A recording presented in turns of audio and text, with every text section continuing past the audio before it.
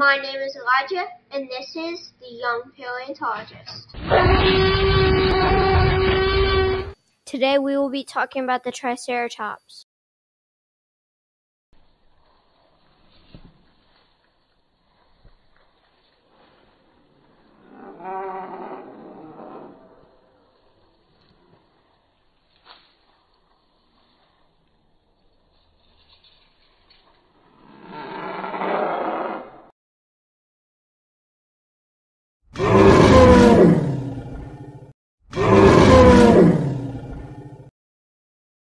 Okay, so their name means three-horned face.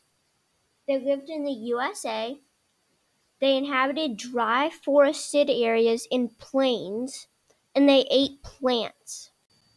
Okay, so if you've been watching this channel for a little while, you should know that about at this point in time in the video, we will be switching to the special facts section, which we are.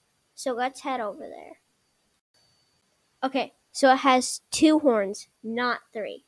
You may be like, it obviously has three horns, but trust me, it has two.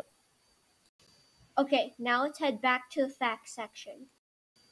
Okay, so it was 28 feet long, 8 feet tall, 7 tons, and it could run up to about 20 miles an hour. We do not know how long they lived. They had 985 bones. O.C. Marsh found them in 1889, and its family was Ceratopsidae. Thanks for watching.